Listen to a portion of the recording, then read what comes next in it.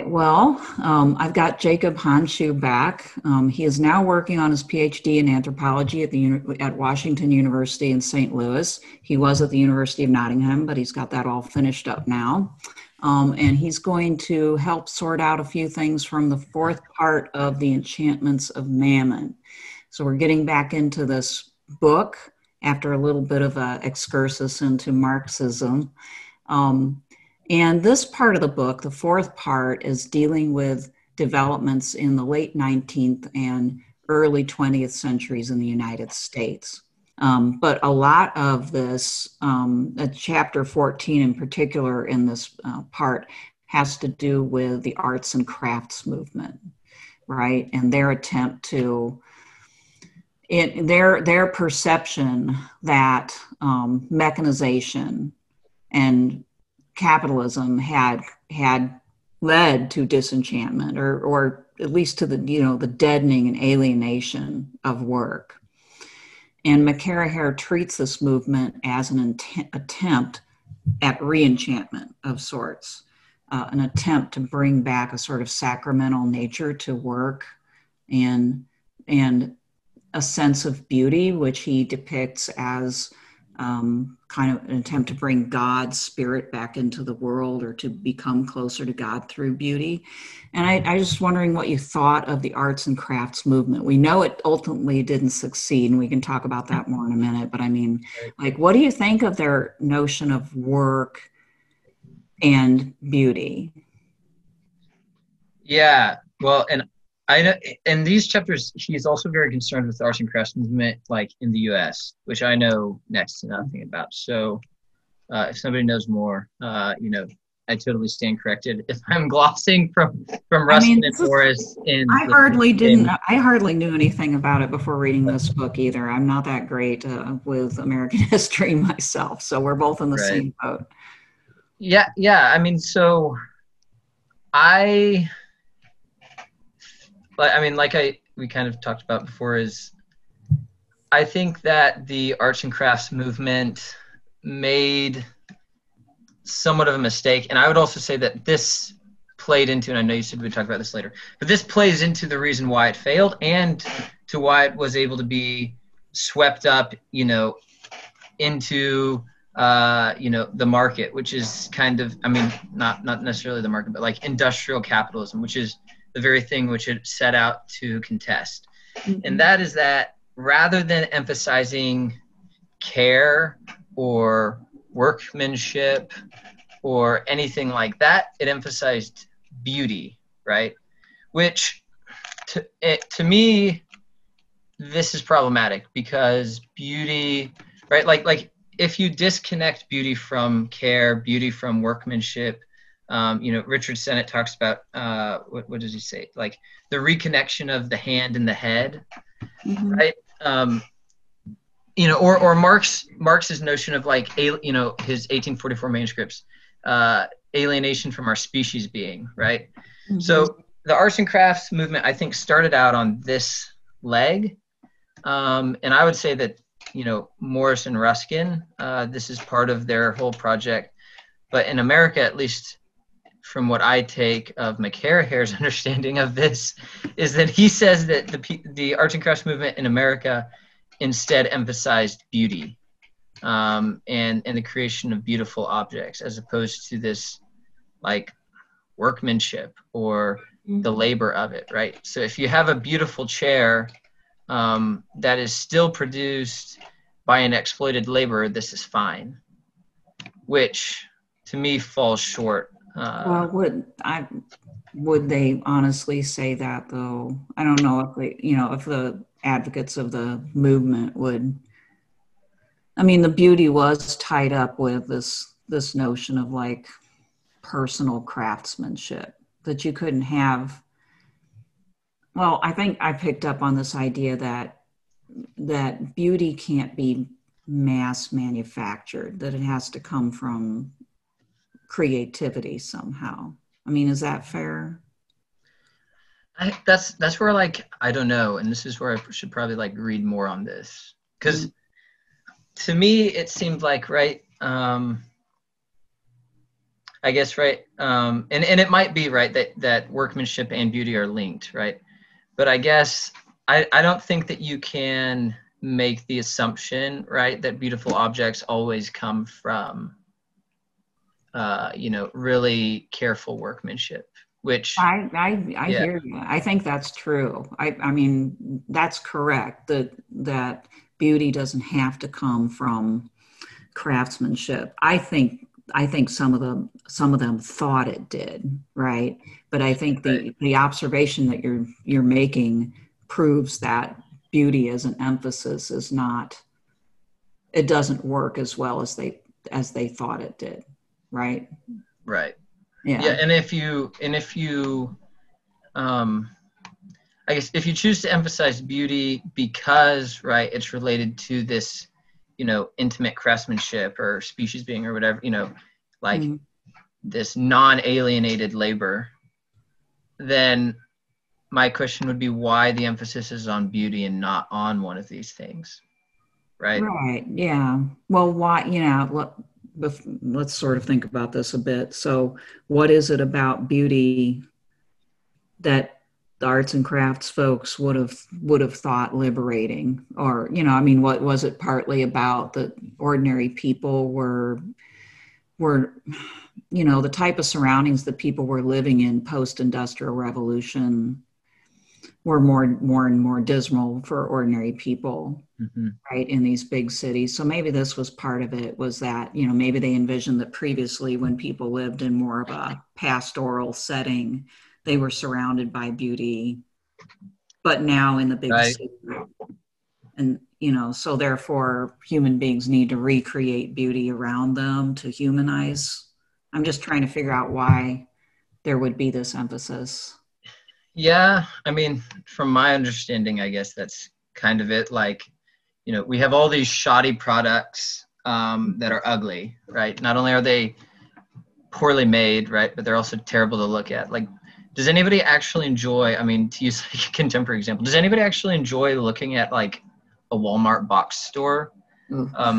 I mean, right? So, um, there, and I mean that moves into architecture instead of like, right, like goods, I guess. But yeah, I don't know. And part of this is, right, um, like having 2020 hindsight. For Mhm. example, like was it? I think it was it William Morris, the one who made like he did textiles and wallpaper and all this. I think it was Morris, but he like had this press that he ran that produced like these beautiful, like super ornate books. Okay, um, but one, only rich people could afford them. Mhm. Two, his operation was like explicitly capitalist in that he was a capitalist who hired wage labor, right? Mhm.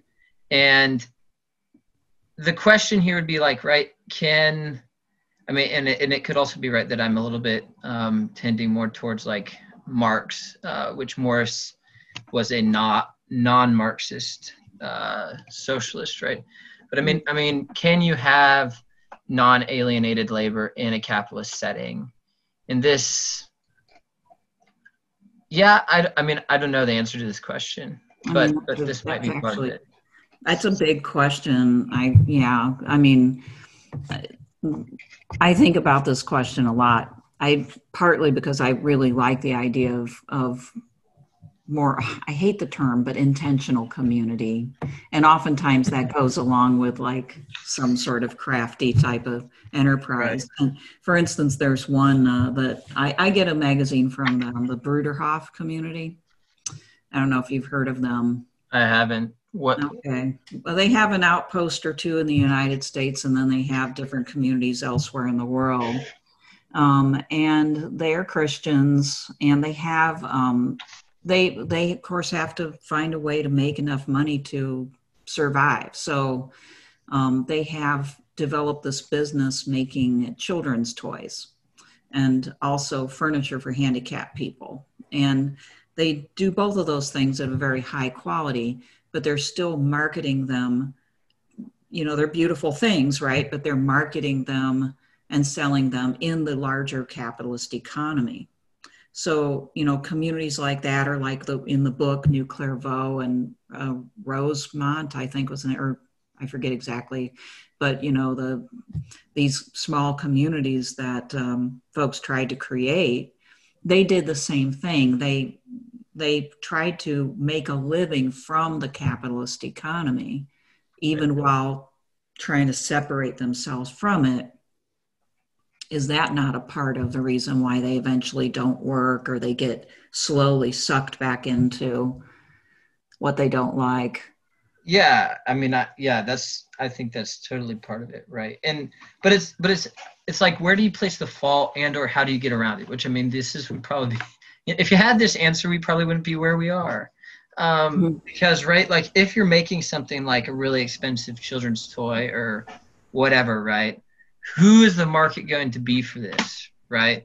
Right. I mean, if I can take I don't even want to say that. I don't actually have children, so if 20 years from now I take my child right to like wherever, Walmart, and get him or her some cheap toy off the shelf, right? Versus going and because I'm probably not going to be rich. I mean, we're just going to assume this right now. If I am, great, I'll go buy the expensive one, right? But I mean, most people aren't going to be able to spend like $100 on a handcrafted doll or action figure or whatever the heck it is, right? Right. So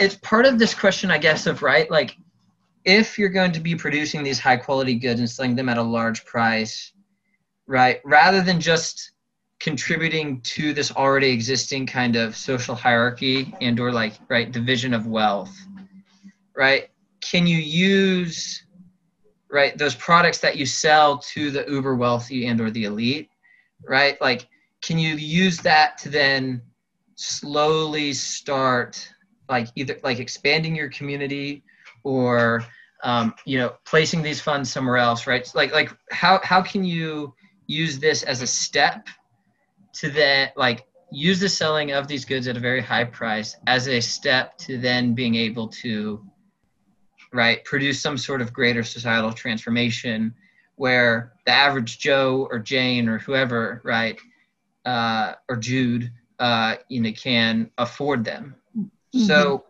this, I think, is the kind of like hump, right? Yeah, and I guess I would say even let's say that these things don't cost, maybe they're not $100 dolls or action figures, but maybe they're like $20 action figures, but they're still, so even beyond the cost of things that communities like this might produce because they put so much time and labor into them. Mm-hmm.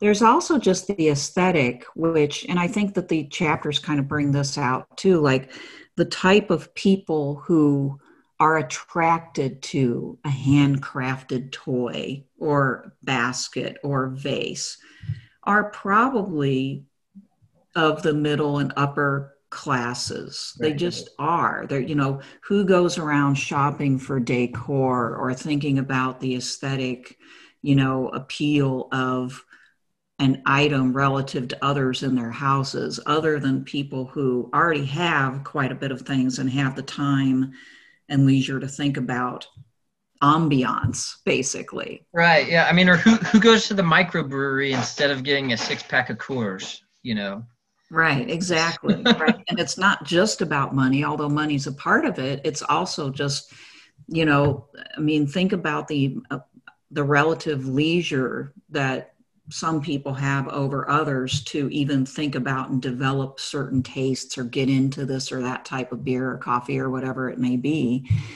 And so there is, you're right. There's kind of like there's an inherent class-based appeal to this that right. kind of doomed it from the start. But the type of people who are into these types of activities or to buying things that the arts and crafts people might make are largely not the working class, even though there's a real affinity for within the ideology, and there is this idea that somehow they're going to take this and they're going to kind of use it as the launching pad to transform society more, wholesale. I don't know that, like to go back to the example of this, I think it was William Morris, right? Like the press, right? Like these super expensive, like I've seen pictures of these texts and they're just like, they're gorgeous, like hand scripted, and like, the lettering, like images, that like individual like images that somebody painted or drew or whatever, right, in each book, right? But and the dream is that this would be what all books are like, instead of like, a cheap paperback that's like falling apart just because I've read it twice. So that, I don't know, it's very difficult, right? But it's like, how can you get over the hump of having only a small market for these things, right? And I think what it requires is not just economic transformation, right? But also like sociocultural, or probably like sociopolitical would be better, transformation, right? So if you had a place like, you mentioned this New Harmony, which I also know nothing about, right? But say you had one of these, kind of like weird commune type places, which, they're not all weird, I shouldn't say this, but right, like a commune, they're somewhat impractical, but right, say you had one of this where one person made all the tables or furniture or whatever, and another person made bread or, or whatever, right? Where you could kind of have, I mean, to me, this is like we both read that book on the parish commune, right? Yeah. This is like the communal luxury. Right, but so it would take some sort of like socio-political organization, right, running in tandem with the economic shift, right? Yeah, I mean, that vision is that people won't be making things to sell to capitalists. They'll be making things for each other. Seems quite different, right? Like, right, yeah. And if we take it like the labor theory of value, like at its word, right, then something that requires more labor, right, like I will be able to only produce one table in X amount of times, and that same amount of times you will be able to bake. Wow, this is a super gendered example. Sorry for that, everyone. That's okay. I bake furniture. It's all right. I also make furniture sometimes. Yeah, you'll be able to make like 10 loaves of bread or whatever, right? Yeah. And I'm curious, right, like how this translates though into like I don't know how to say this, right? The issue I want to get at is, right, will eventually the table maker have made enough furniture for everyone in this commune or whatever the heck it is, right? And then has nothing to do, right? And then this is another hurdle. Yeah, I mean, I guess in a practical sense, people would just have to shift to what was needed at a certain point. There's always this ideal that in a community like that, people will be able to choose exactly what they're going to do. But I think the reality of human life would probably dictate otherwise. And if you got done making your furniture, but Joe Farmer needed the harvest to come in, you'd probably be over there, Right. And this is another reason the communities tend to break down, is that they do ultimately kind of expect people to work quite a bit, like at least a full day. It may be in a very different setting where, like you're with people that and can enjoy their company, and you have a say in how things are done, but you're still going to be working. And I think maybe a lot of the folks that joined these experimental communities back in the 19th century and early 20th century maybe didn't expect that work. Right. So like, I don't know, like we sort of, so let's, before we leave the topic of beauty, let's talk about this a little bit more and make sure we are kind of on the same page. So, I mean, to me, why the emphasis on beauty? I think and maybe a mistake. I think you're right. I like the argument that you made, but I think part of it is also that beauty is something that should not be utilitarian in their view, that if it is not utilitarian, if it's simply an expression for its own sake, that it's kind of a liberating thing. Does that make sense? Right. And that what capitalism does is it takes beauty and it commodifies it and it turns it into a product. But beauty should be something that's freely expressed and doesn't have any other end other than itself. Yeah, I don't know if that's like what they would go like. I think that the beauty is stressed, but it's also like beauty and utility. Okay. Like on 298, they say like they're insisting on the erasure of the lines between delight and utility. The anarchist and arts and crafts movements beckon to a world populated by Walt Whitman's friendly companions, a paradise of people and things, a realm of earthly enchantment. Right. And like when I think of the arts and crafts movement, right, I don't think of like so much art for art's sake. At least not as the goal. I think of right, like why this drinking glass, right, instead of a like beautiful one, right? So like it's the combination of utility and beauty, right? So like instead of having mass-produced bookshelves or mass-produced desks, or William Morris's big thing was wallpaper, right? Like instead of having this like mass-produced, I mean, and it's not that's mass-produced, but kind of like shoddy, ugly, like wallpaper, right? Why can't it just be like super ornate or or beautiful or whatever? So it's kind of like taking these useful items and beautifying them, right? Which also has to do with, right, like, and not just beautifying them, but like kind of trying to undo the beauty use like dichotomy, right?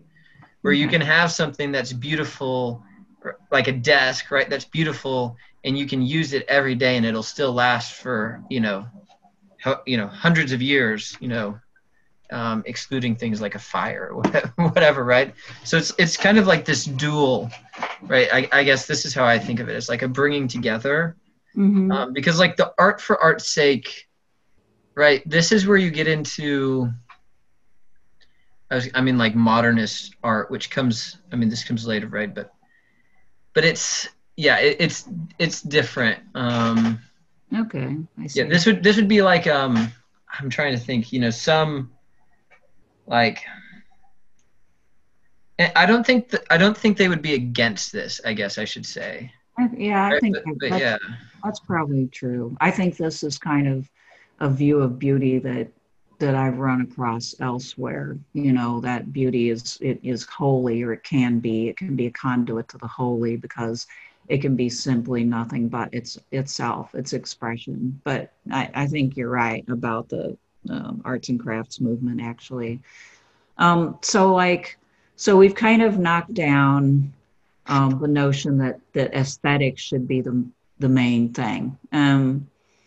So like, what's your overall assessment of them then? In their concept of work,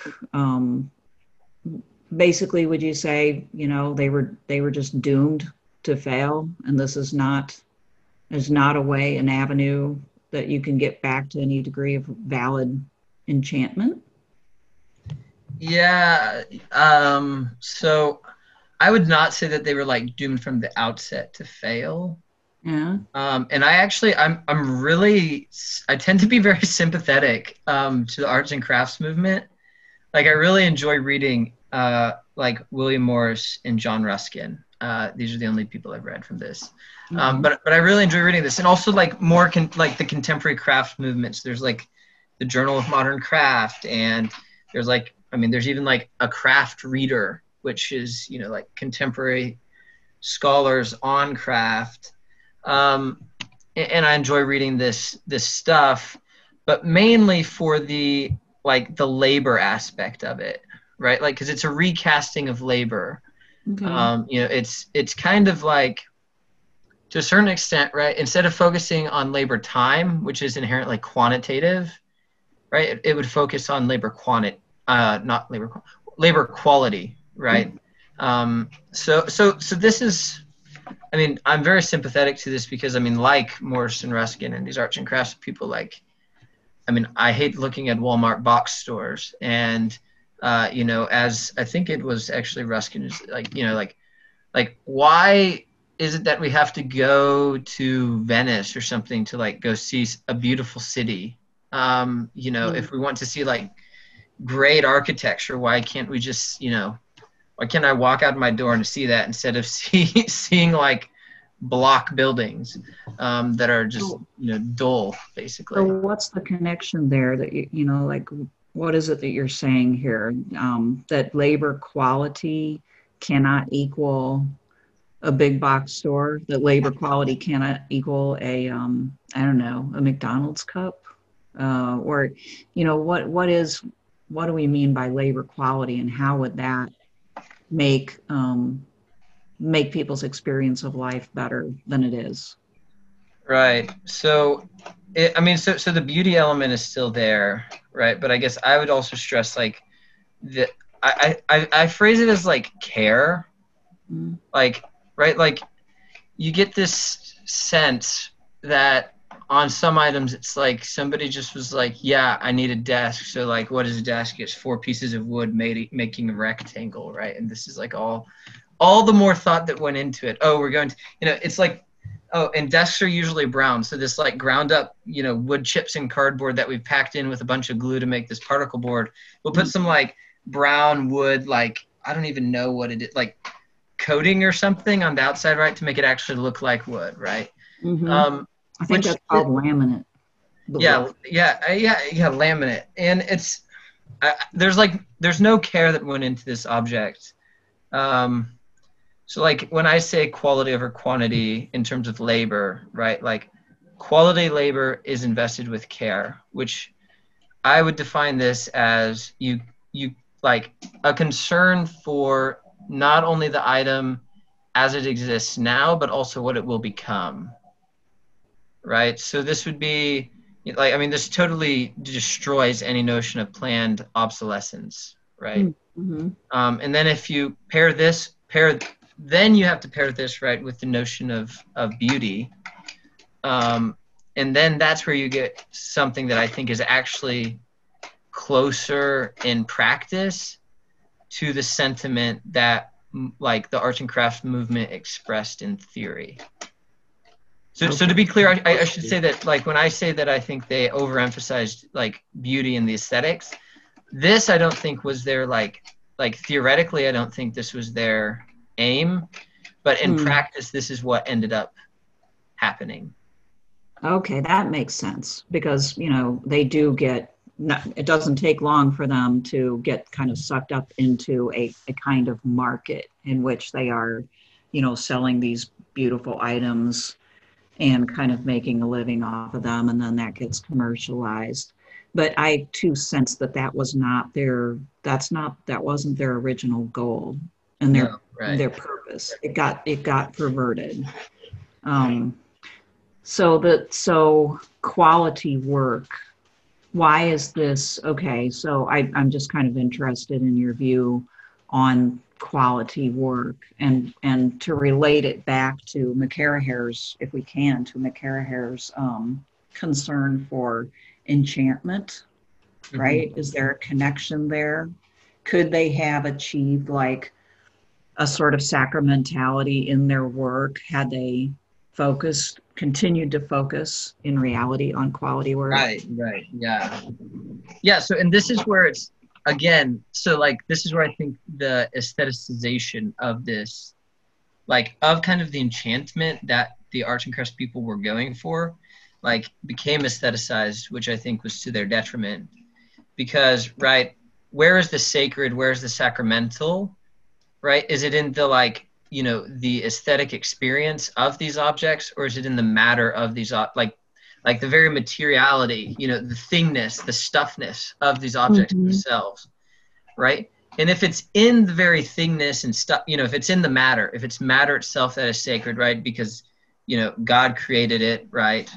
Right. So it's kind of imbued with this godliness, right? Or this sacramentality, right? Then this is where any engagement with that matter is going to be care-full, right?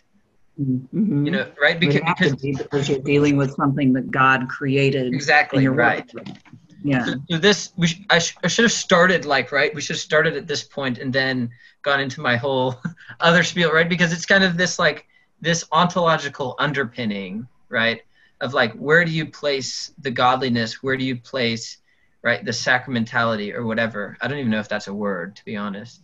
It is. I think so. Like, where do you even, where do you place this? Is it in the aesthetic experience itself, or is it in the matter itself? And if it's in just the aesthetic experience, right, then, you know, you just want to produce something that's beautifying. You know, you don't actually, like, the quality of labor doesn't matter as much, right?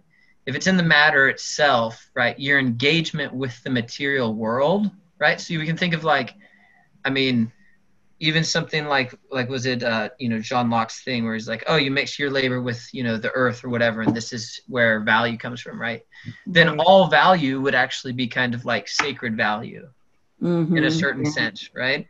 Yeah. And all products would be sacred because all engagements with the material world would be sacred. And this would be an enchanted reality, right?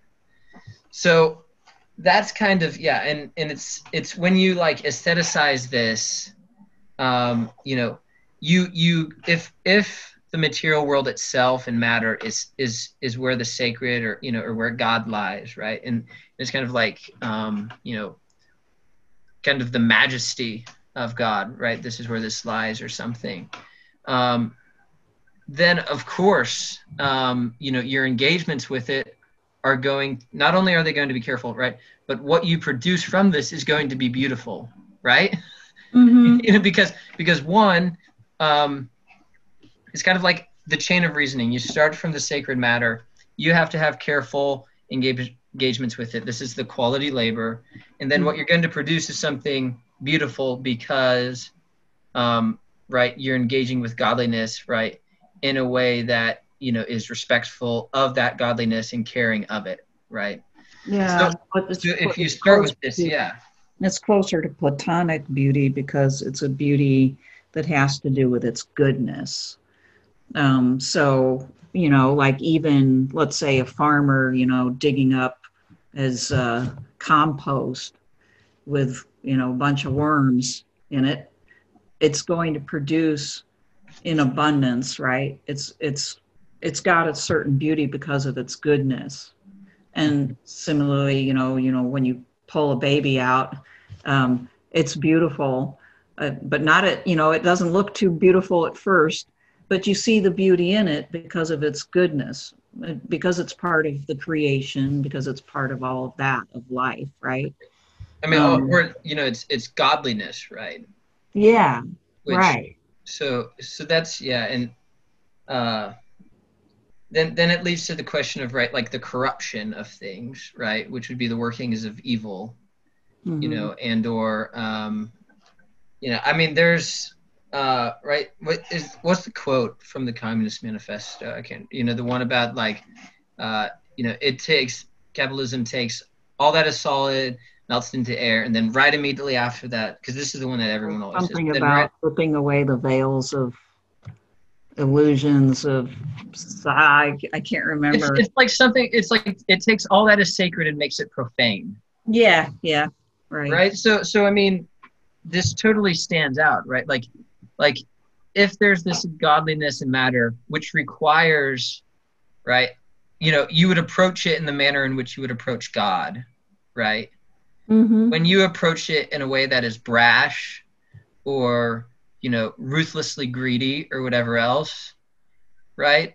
This is going to produce something that is ugly and that is bad, right? If we like buy into this ontology, which I totally have not squared away with, like all of my other, like, you know, like what would Deleuze say about this? Probably nothing good.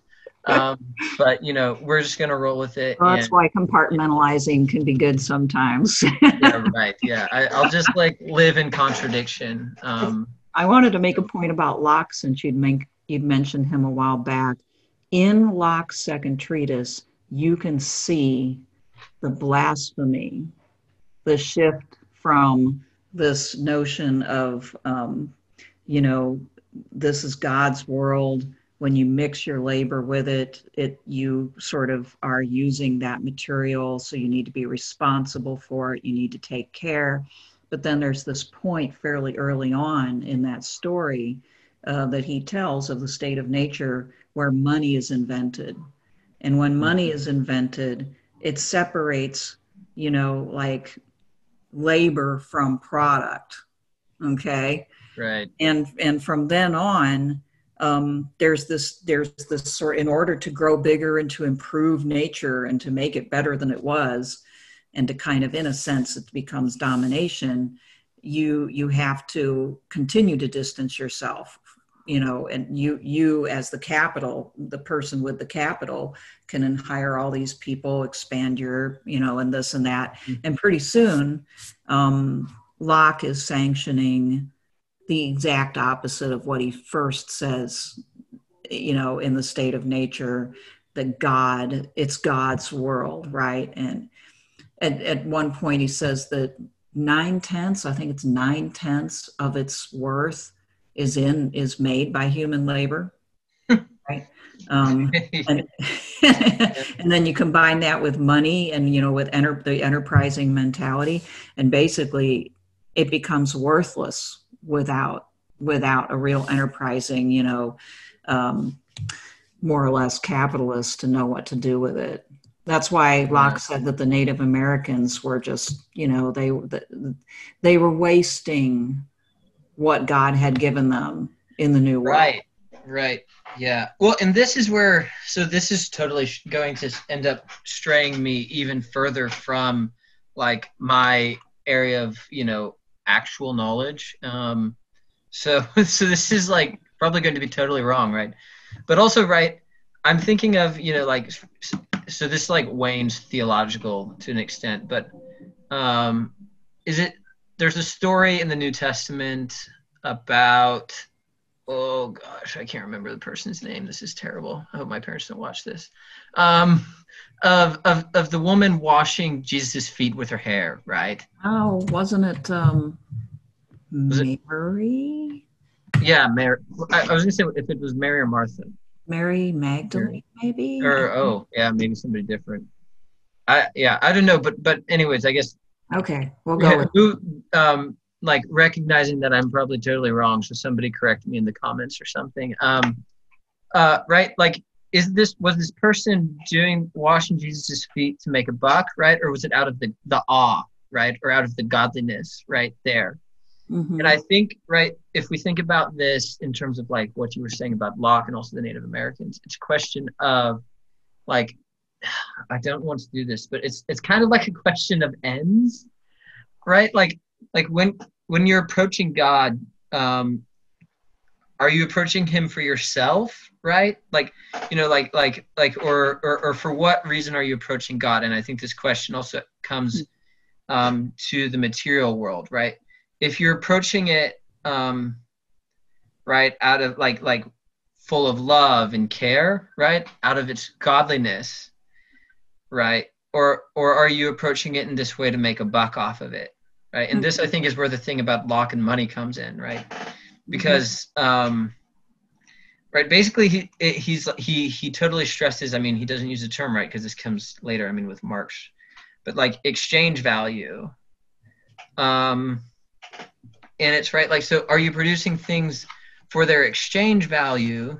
So are you engaging with like basically sacred matter, right, to generate some form of exchange value, right? And this would be like, I mean, this like brings up, the notion of like the Pharisees or something, right? Like these rulers who were totally not open, right, to like literally the Son of God when he came, kind of thing. So I don't really know what I'm trying to say, but basically, right, like if you approach it in the same way that you approach God, right, exchange value is out of the question, right? And I think this is why, I mean, if we bracket the question of whether or not Native Americans, you know, whatever their religion is, right, because, you know, since it's, you know, the Christian God, right, this raises all sorts of issues for dealing with other religions, which we don't want to deal with at this time. Not at this point, but it's right. But so let's just, you know, say that the God of the Native Americans is the same as the Christian God. Okay. Just for just the sake of the example, right? And they're approaching this matter because it is sacred, right? And this is embedded in their myths and everything else, right? And they're approaching it in this way, like to honor it, you know, and it's going to generate, you know, like, basically, you know, probably literally like fruits for them, right? Like contrast this totally with, you know, someone like Cecil Rhodes, or, you know, or some, like, I'm thinking of some like rich white colonial man who like enters and like just destroys everything. Why? You know, because I needed to make a railroad track from the, you know, from this mine to my port so I could take this shit and sell it, you know, abroad, right? So totally for exchange value. Right. Right. So I haven't worked this out, obviously, but yeah, I don't know if you have thoughts at this point, you know, help me make this something that isn't wild roller coaster. So I think you're at least channeling McCarraher, because as I've read this book, I've tried to figure out like what's he really kind of promoting. And if I had to guess at this point, it would be that early Christian understanding was communistic in a way. That early Christian understanding was that people would use the things of the earth to help themselves and each other, but not to exploit or to like make profit or to, you know, kind of just grow for the sake of growth and all of these things, right?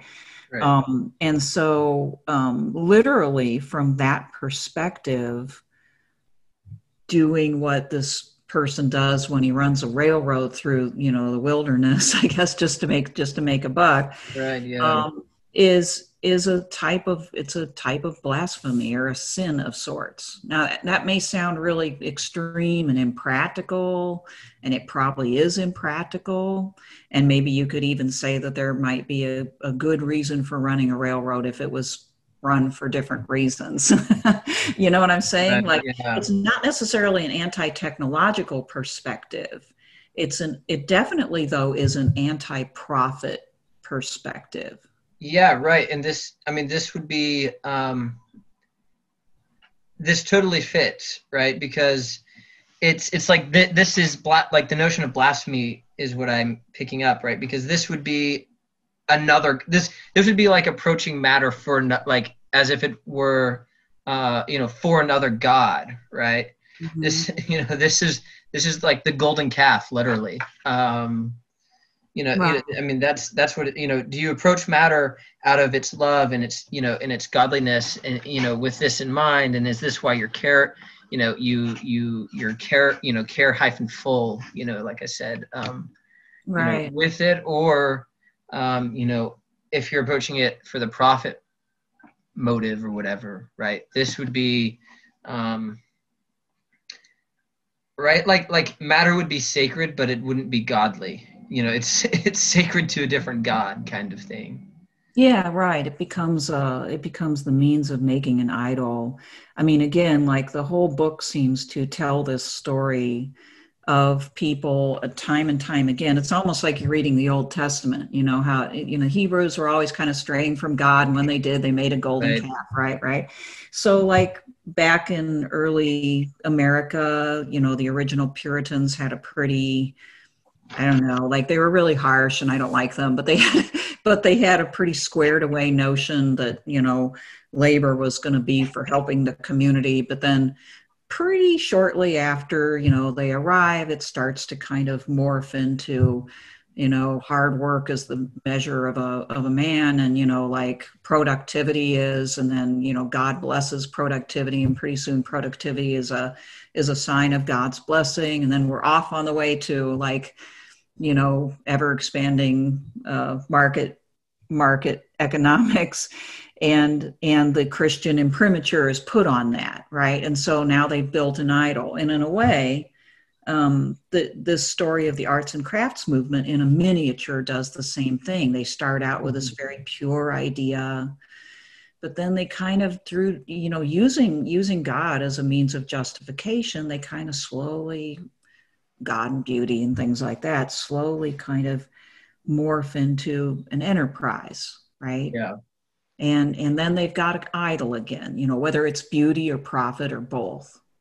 Yeah, it's okay. So there's one other point on this, which I think is like actually two other points. One is actually super useful, and one I just want to raise like at the end to basically like scapegoat myself, like the good academic I try to be. But the one I wanted to raise now is like, I think talking in this way without discussing Max Weber's Protestant ethic is problematic. So I wanted to raise this, right? And I think why, right? So how does what we're talking about not end up in vast accumulation? So like basically what Max Weber describes in the Protestant ethic, where your occupation is, you're called by God to your occupation. You serve him through your work, right? Mm-hmm. And this is probably going to be, raise more issues than I've already probably like flirted with in this whole thing, which is just me flirting with issues the whole time. But I think that here, right, what was held sacred was work instead of matter, right?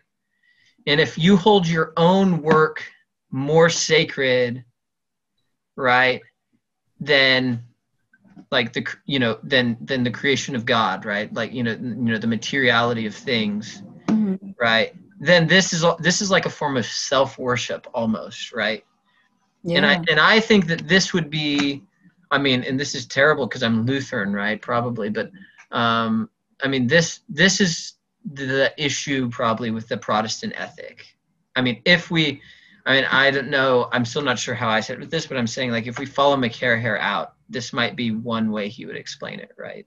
Mm-hmm. Yeah, I think so, because at the center of his understanding of kind of God's interface with the world is this Eucharistic sacramentality. And mm-hmm. so what that means to a Catholic, and he is a Catholic, is the Eucharist is literally this physical embodiment of God on earth.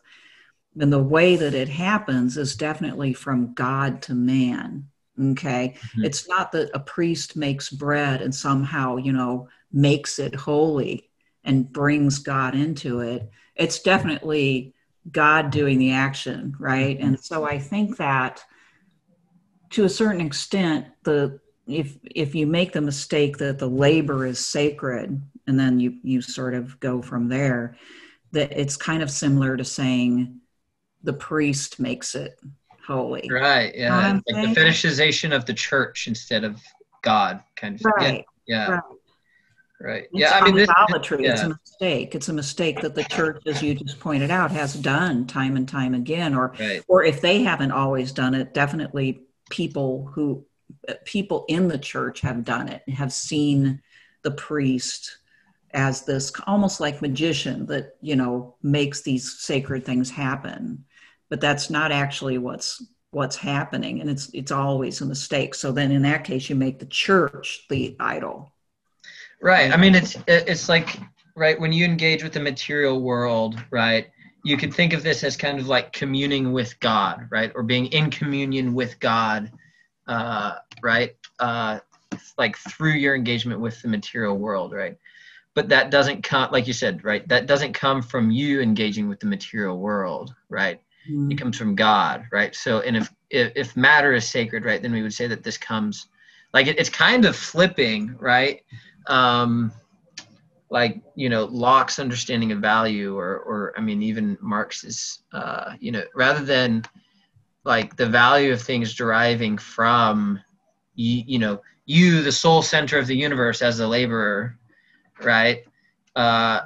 It comes from the sacredness of the matter, right? It comes from God, the sacredness of the matter. Mm-hmm. Yeah. So that care that, you started out with that word care, or sort of like a care mentality, would create a different stance, I would think, like of humility and carefulness, as you said early on, like a sense of wanting to work with what is created, right? Rather than working to dominate it or to take it apart and reconstitute it or something like that, that you would assume that it's made to be in a certain way that humans shouldn't disrupt, but should try to work with as much as possible.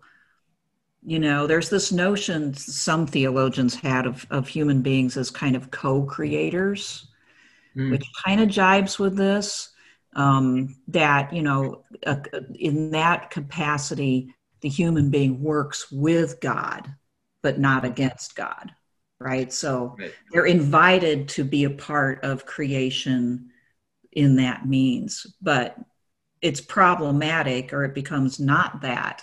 It becomes mistaken when you take what you've been given and you basically distort it in the way that human beings constantly do now. Yeah.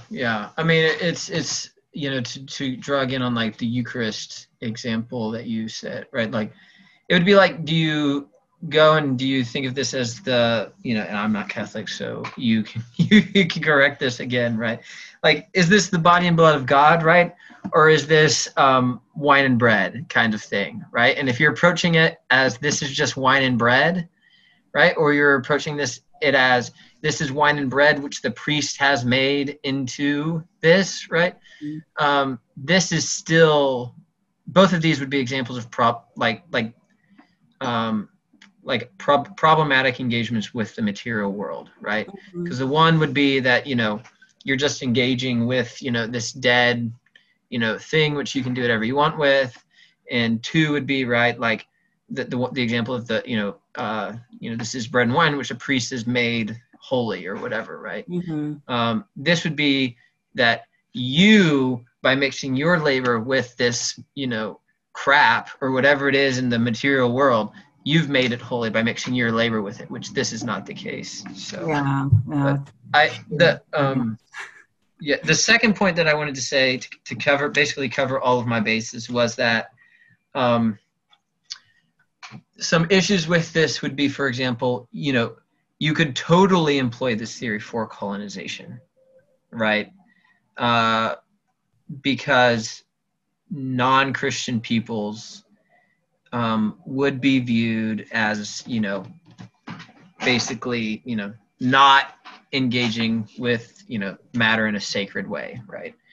Because from that perspective, they wouldn't understand who had made it, just to make sure we understand why. Yeah. That's the thought. Is like, right, like if a Native American is engaging with matter, thinking that it came from whoever, right? I mean, or some whoever. I mean, it could be anybody, right? The whole great spirit, or Mother Earth, or right. And then then John Locke could come in and say, well, I'm going to engage with this as communion with God, right? Which is which this is the correct way of engaging with it, right? So then this becomes problematic. Yeah. But one potential way, right, and then we get into the weeds and I'll stop after this. One potential way of avoiding this would be, right, if you recognize that all matter is made, it's like, right, like kind of the Spirit of God is breathing in all matter, kind of thing, right? Then you also have to recognize that human beings are material beings, right? And if you recognize that human beings are material beings, right, then colonization or imperialism or any type of this is off the table, right? Yeah, of course. This would not be engaging with those human bodies, right? And this also helps with the exploitation of labor factor. So that's an important point, is that not, it's,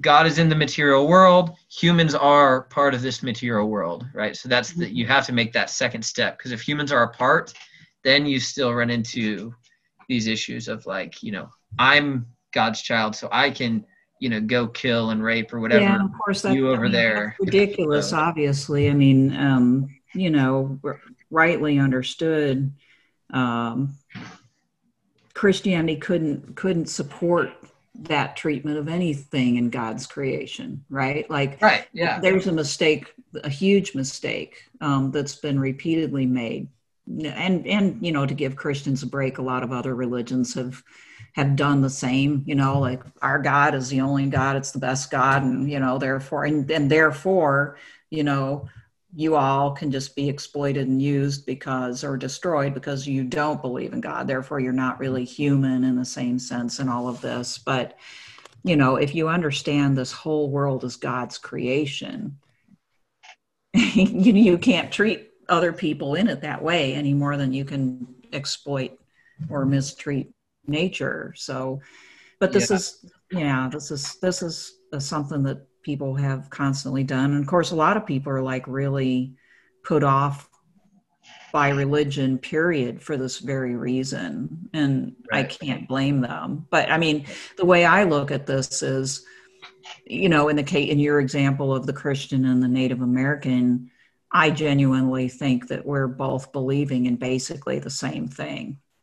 It's different. It's different in the details, but yet what we can agree on is that the world wasn't made by us, but by some higher power that we ought to respect. Yeah, this would be this to me is totally like your Jungian, like the Jungian influence. Yeah.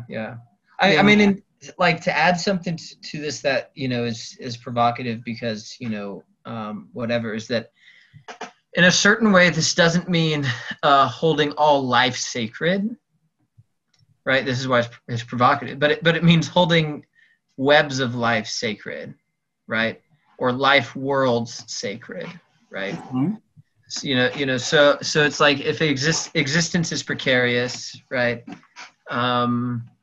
Then you can't just hold a single human life sacred, right? You kind of have to hold the kind of the web of things that constitute that life sacred, if that makes sense. Okay. Well, I mean, could you kind of explain that a little more? Could they be opposed, those two values? What do you mean? Like holding the individual human life sacred and holding the web of life sacred.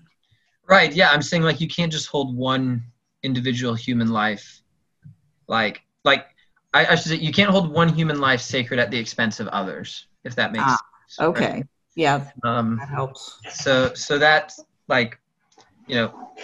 this is where you get over the kind of utilitarian hump of and the colonial thing of right, I'm